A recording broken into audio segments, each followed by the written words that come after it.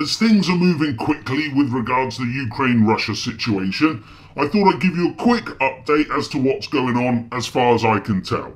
A video surfaced recently which people were claiming was a nuclear bomb going off in Ukraine.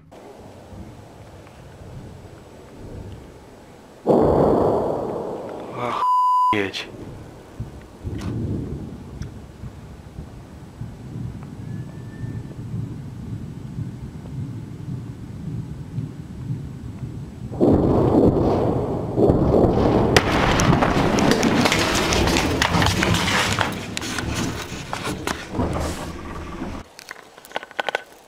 Now don't get me wrong, I'm no viewing nuclear explosions expert, but the way I see it is that if this was a tactical nuclear bomb, then the mainstream media in the West would have a fucking field day.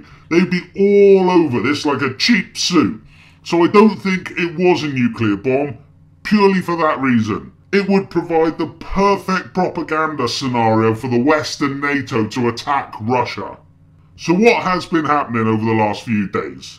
Despite John Frankenstein Kerry saying there's no rift between Europe and America when it comes to the idea of arming Kiev, the German Foreign Minister Steinmeier slammed Washington's strategy for being not only risky, but counterproductive. Nicolas Sarkozy, the former French president, seemed to suggest that he would prefer a relationship with Russia than America. You might ask, what the heck has it got to do with this short geezer? But Sarkozy could possibly become the new French president, now that people have realised that Hollande is a complete EU puppet. Not that Sarkozy is any different, mind you, he's just a different face of the same agenda. Sarkozy said, "We are part of a common civilization with Russia," adding, "The interests of the Americans and the Russians are not the interests of Europe and Russia." Terrible accent, I know. We've also had Cyprus saying they will allow Russia to use their soil for military facilities. And also, a while ago we had Greece threaten to veto any new sanctions on Russia.